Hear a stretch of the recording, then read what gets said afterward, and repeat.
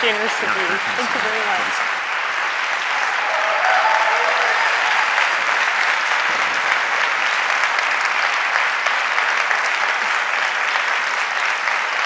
Kia ora.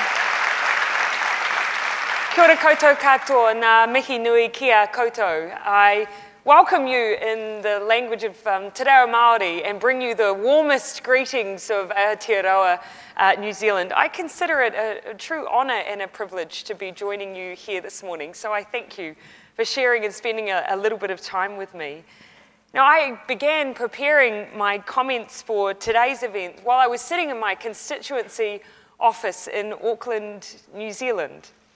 It's a relatively humble space, made all the more so by the fact that I've never quite completely unpacked my office and I still sit amongst quite a few boxes. But on my desk sits a photo of my nana. She died when I was 12 years old, but was a really staunch member of the New Zealand Labour Party, the party that I am now very, very proud to lead. Now, next to my nana sits a framed image of Kate Shepherd. She was the suffragist who we in New Zealand credit for the fact that women were granted the right to vote in New Zealand 125 years ago. We were the very first in the world. And a framed box sits nearby Kate. It's a letter I received from Hillary Clinton after the 2017 election in New Zealand, and it's signed off with the words, "Never, never, never give up." And finally, on my far wall sits a cartoon. It's of Nelson Mandela, and underneath it contains his words, quote, "Overcoming poverty is not a task of charity, it is an act of justice." Now, you could say that the artifacts that I sit amongst in that office really sum up my life in politics. It started with my family. It's been full of role models. But ultimately, it is motivated by the simple idea that politics is a place that you can address injustice. I grew up in two small towns in New Zealand. Given our population as an entire nation is only roughly 4.5 million people, you probably think our entire country is a small town relative to yours, but I'm talking about towns of something like 3,000 people. First town I grew up in was a little place called Murupara, and that place taught me about inequality.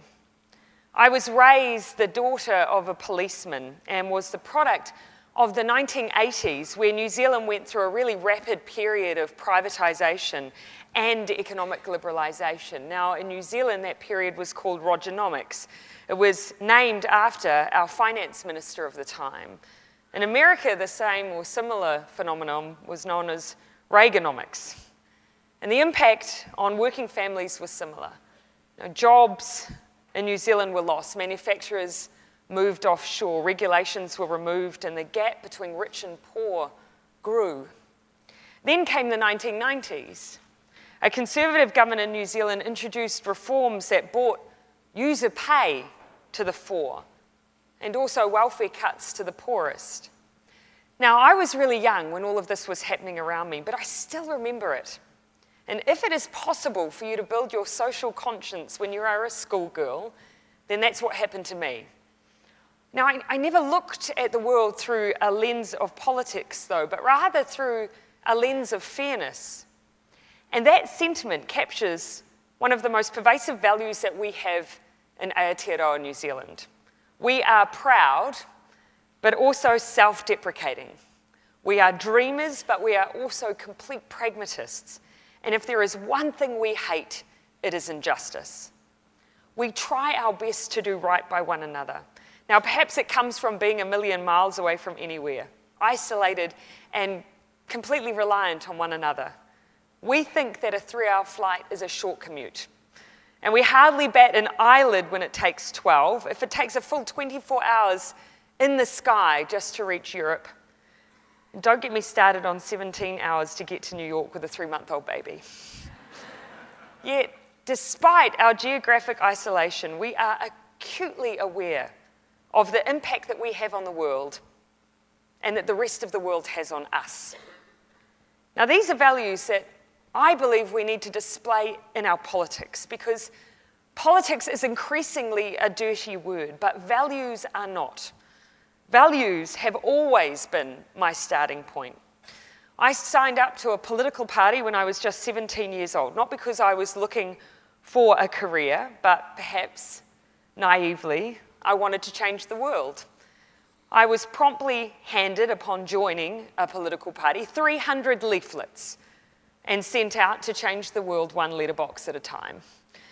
But what does it look like to bring that values-based approach into politics? How do we make the rhetoric meaningful and make sure that we're delivering genuine change for our population? Now, some would argue if you're looking for a long list of values-based reforms, you need look no further than the Sustainable Development Goals, and they would be right. An earnest politician would be hard-pressed to argue with goals like halving poverty and preserving the sustainability of our oceans or inclusive education. And yet, the SDGs haven't been treated as a given. And on a number of measures, I know we in New Zealand have a long way to go too. Now, our response to this challenge hasn't been to create a tick box list. Instead, we have decided to try something no other country has done before and embed indicators like the SDGs into everything that we do.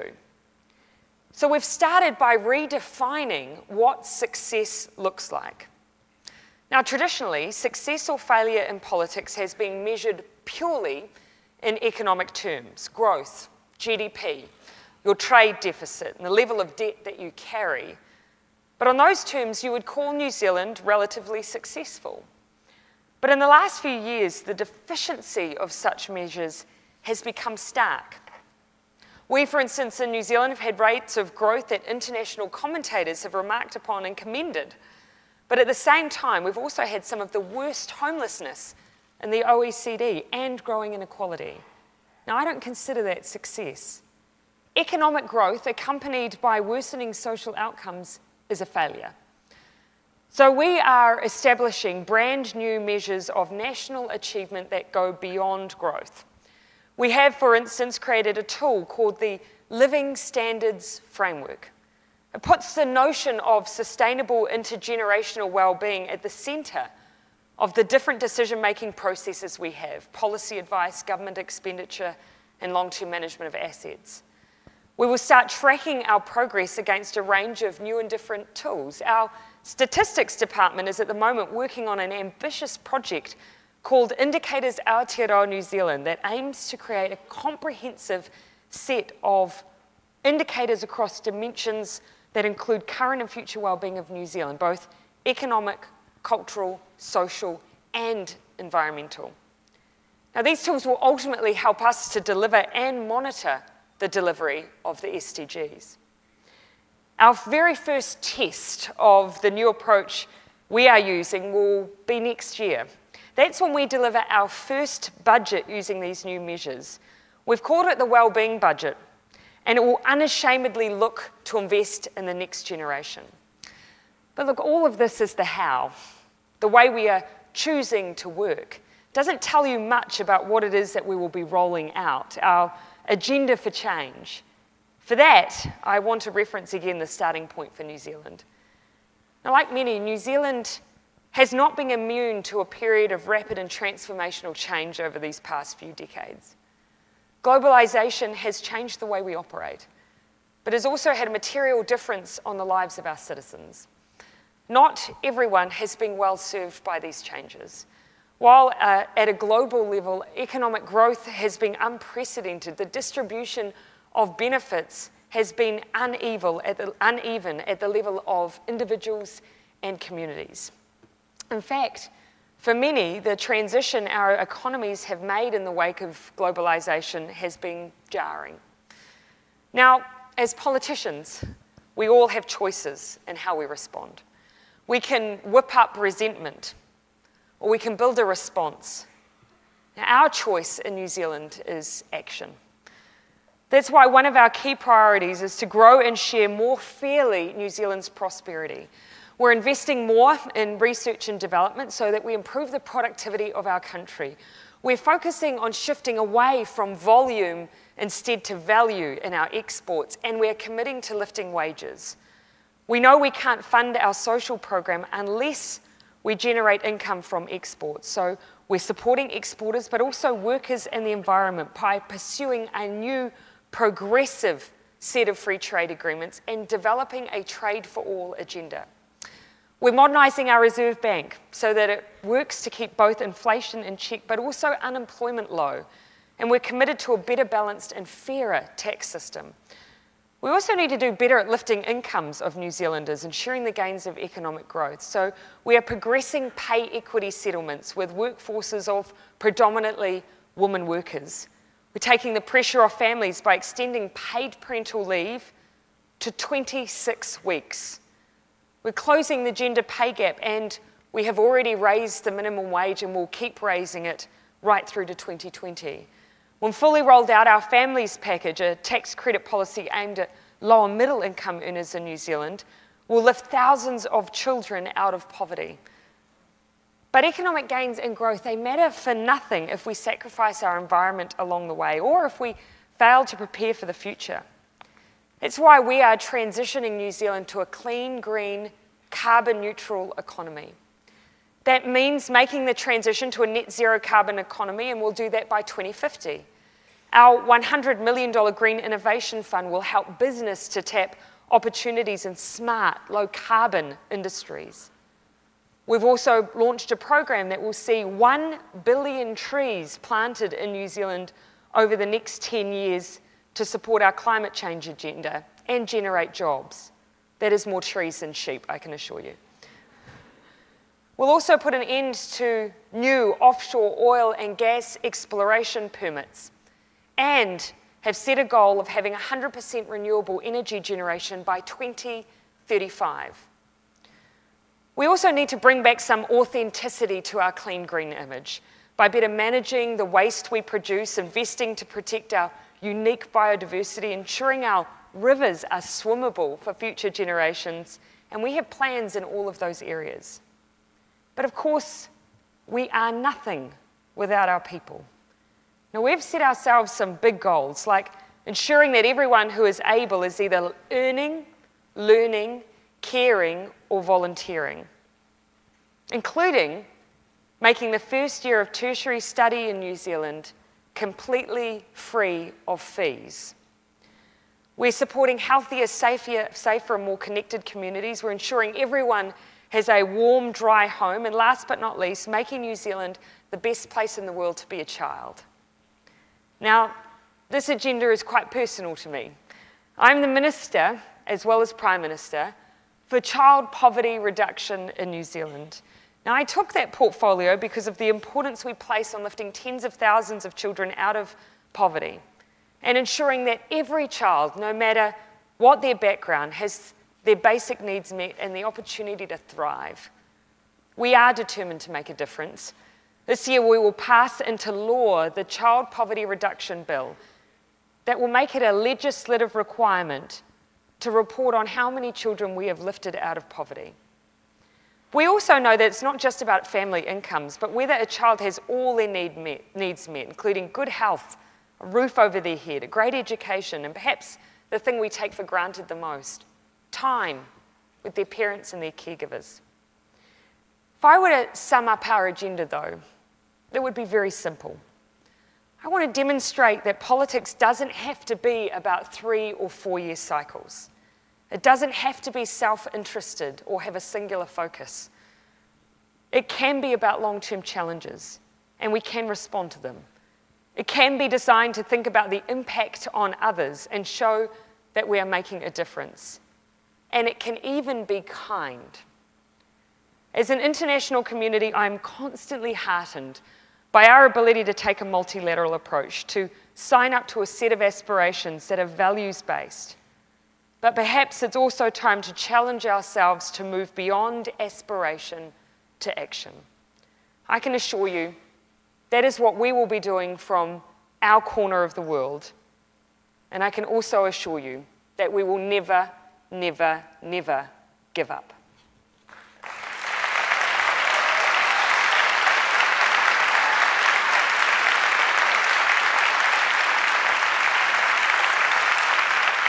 Wonderful. Yeah, great.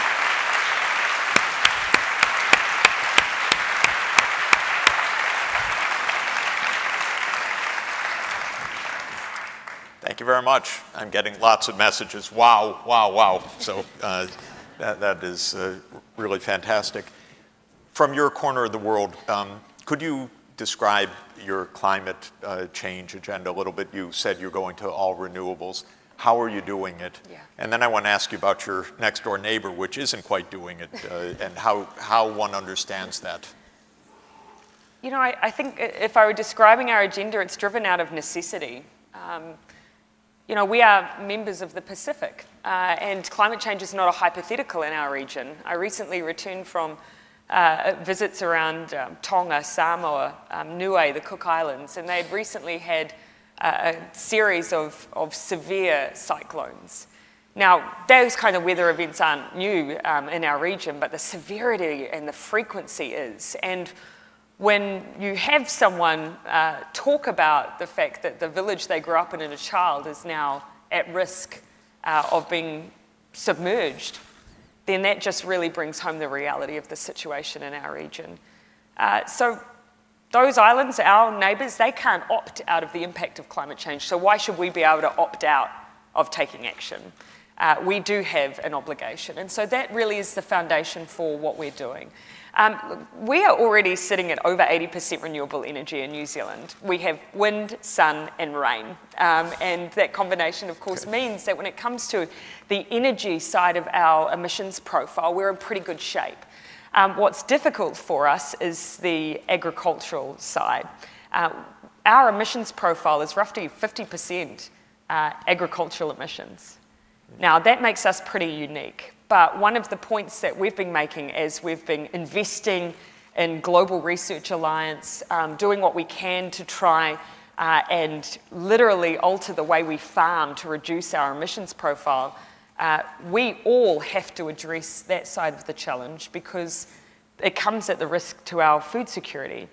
And our emissions profile is actually the likes of what other developed nations will face further down the track once they pick off the low-hanging fruit of energy generation and transportation. So we're really at the front line of something that probably other countries like the likes of Ireland, the Netherlands, and others will soon face. So we need them to think ahead and help invest in advanced technology, particularly on food production. Fantastic.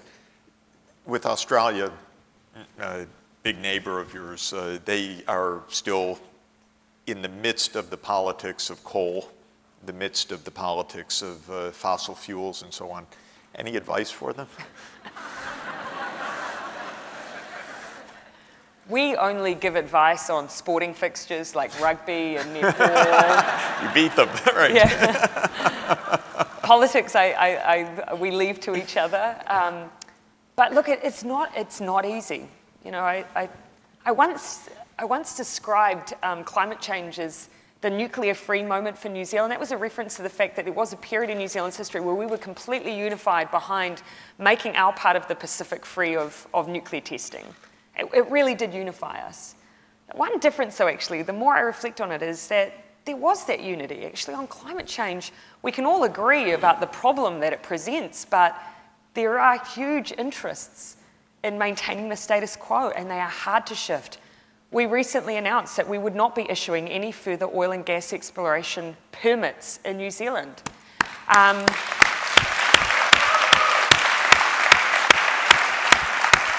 But those are tough calls. Those are industries. Those are jobs. And we have a duty of care to those people who have relied on those industries and those jobs. So I understand what Australia is confronting, what others are confronting, but we have a duty of care to the next generation as well. Could I ask you about identity politics and ethnicity? Because, of course, you have a large indigenous population, yes. A Maori population.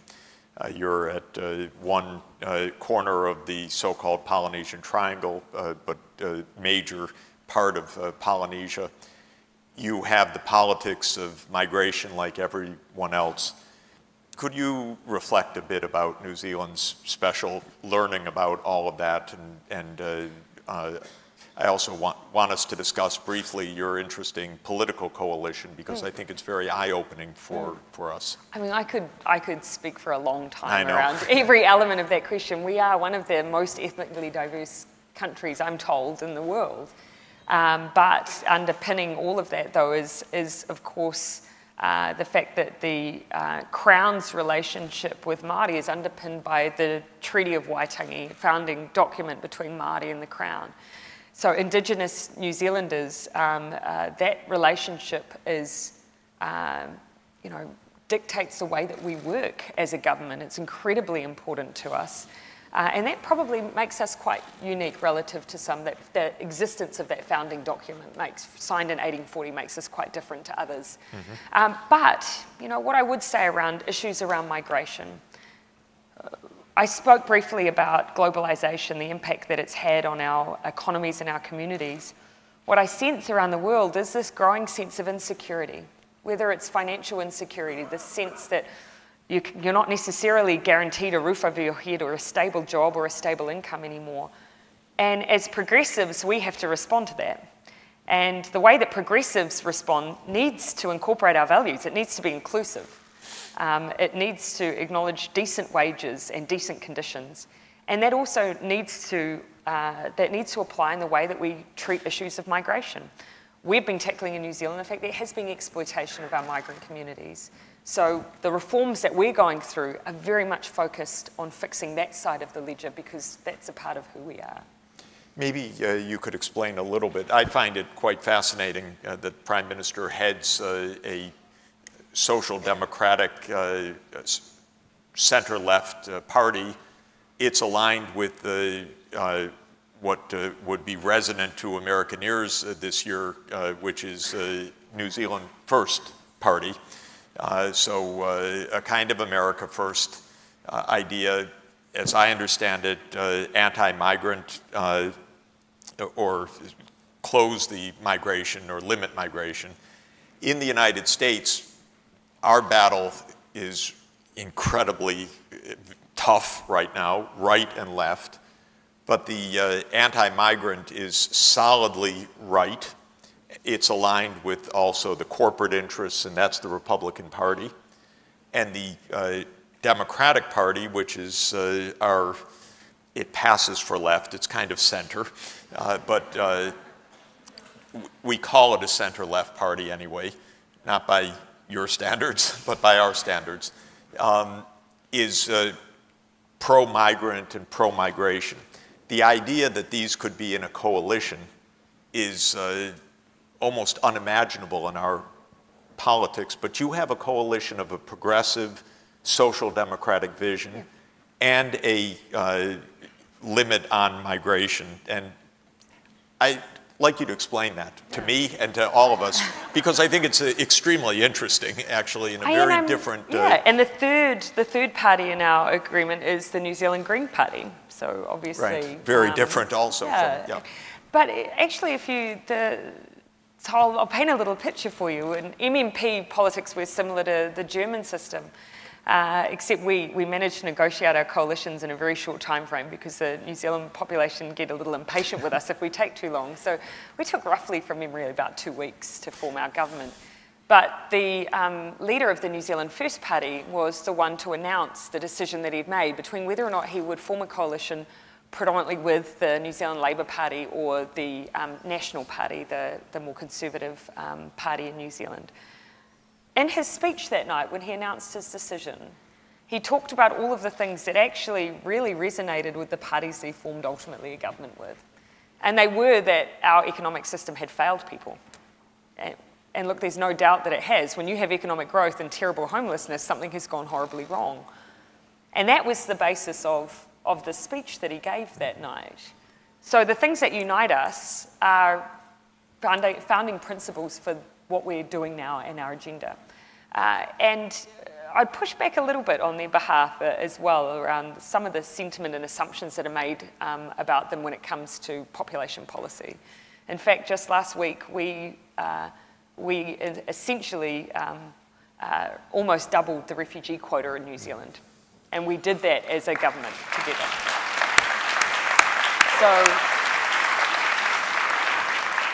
But I think what we've managed to do is acknowledge that actually, you know, globally, that issue that I've spoken about, that financial insecurity, that sense of insecurity, that's something that we see that exists amongst voters, and it is up to us in how we choose to characterize those threats and how we respond to them. And we choose to say, actually, we have a role to play as governments to fix some of those problems. Rather than blaming any other group in society, we're going to carry the burden for fixing that, and that's what we're doing. Great, thank you. Maybe the biggest divide in the world right now geopolitically is also for complicated reasons, the U.S. Trade war on China, and seemingly the U.S. Trying to stoke a new divide with China. President Trump in the Security Council accused China of meddling in the elections. He, at the podium of the General Assembly, talked glowingly about all of the tariffs that he has imposed on China. For New Zealand, this must not be a very comfortable situation to have your ally on one side, your leading trade partner and regional neighbor on the other, and seemingly this potential high-level conflict rising. And what should be done about this? We should stick to the rules. You know, and regardless of who's engaged, you know, putting that aside for us, you know, for any, you know, small island nation, we rely on predictability, we rely on order, and we rely on the rules. You know, that's probably why, you know, from the very outset of the formation of the United Nations, we were there at the table. We saw the benefit of us recognizing that responsibility that we had to each other, to our people, but to each other as well. And that's why we're advocates at the WTO. We are sticklers for the rules. Trade wars serve no one, but they do particularly punish smaller nations with perceived lack of power.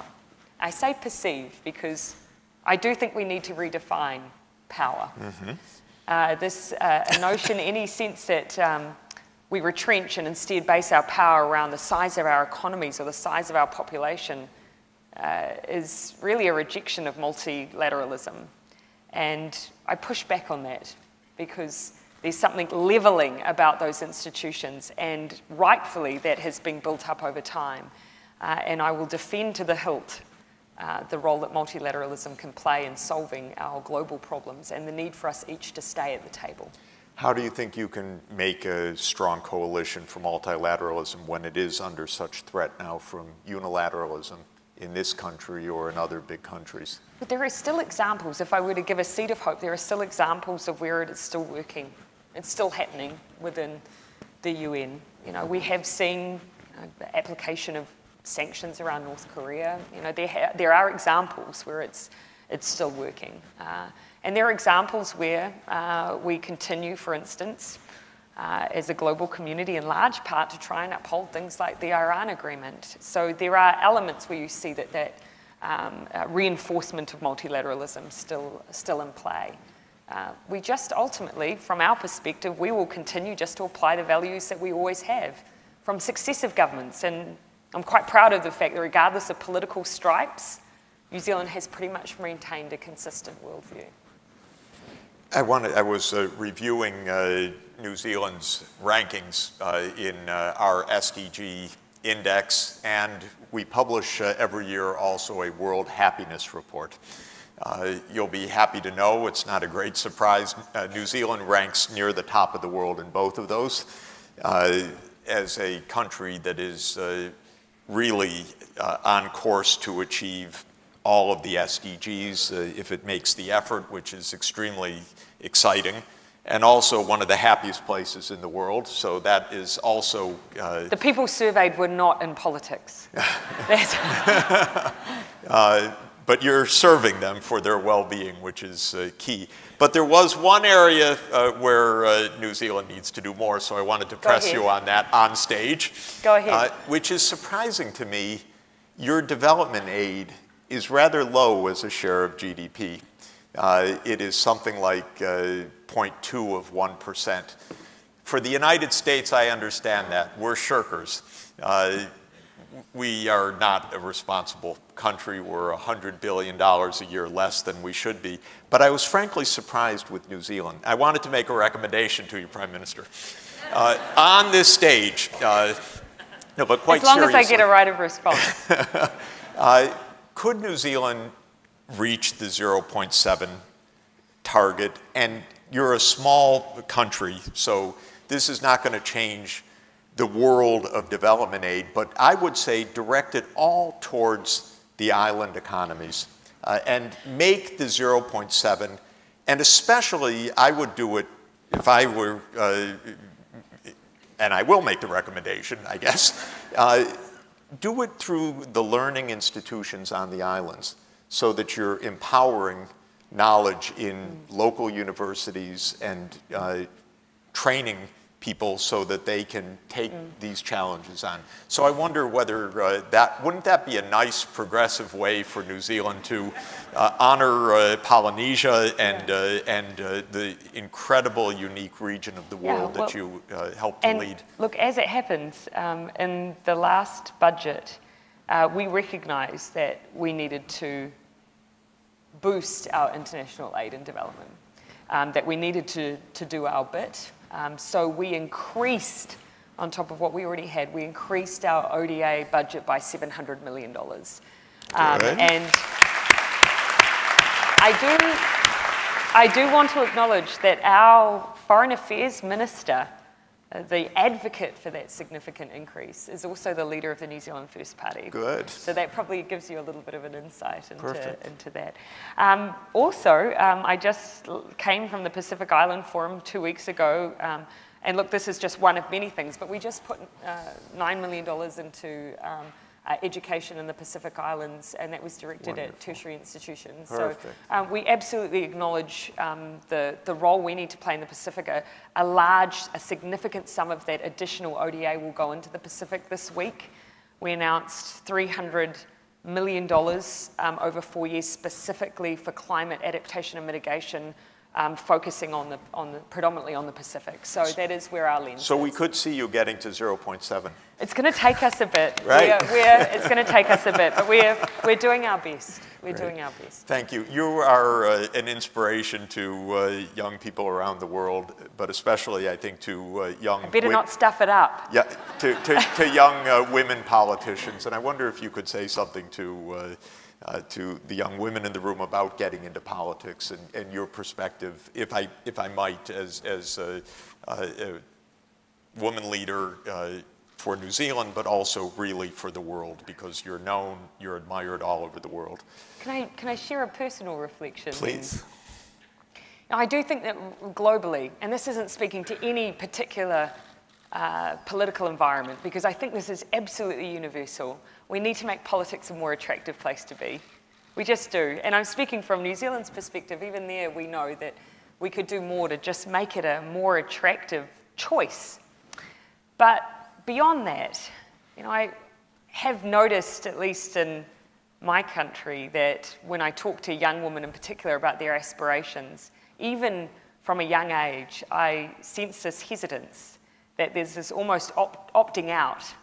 And I often I make this assumption that it might come down to confidence. And I make that assumption because I was exactly the same. Even though I was totally political, at the age of 17, I never ever assumed that I would become a member of parliament, let alone a prime minister, ever. Even when I was in parliament, you track back through any interview I did, I always rejected the notion of leadership. Now, there were lots of reasons for that, but in part, there's a tendency in young women to say that we don't have everything that it takes, to have that tiny little seed of doubt over-amplify in our minds and overtake everything else.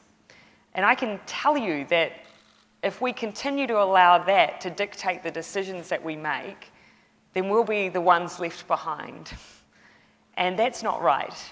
So yes, we have a huge amount of work to do to make sure we carve a path for women, to make sure our workplaces are more flexible, that there are greater options and opportunities to address unconscious bias. We have to do all of that. But we also have to boost our women's confidence and support them into those roles too, and help them overcome those tiny seeds of doubt. Because if we don't, then we will be all the poorer. So I'm sure you're doing it. Please join me in thanking the Prime Minister. Thanks so much. Thank you. Fantastic. Really appreciate it. Really great.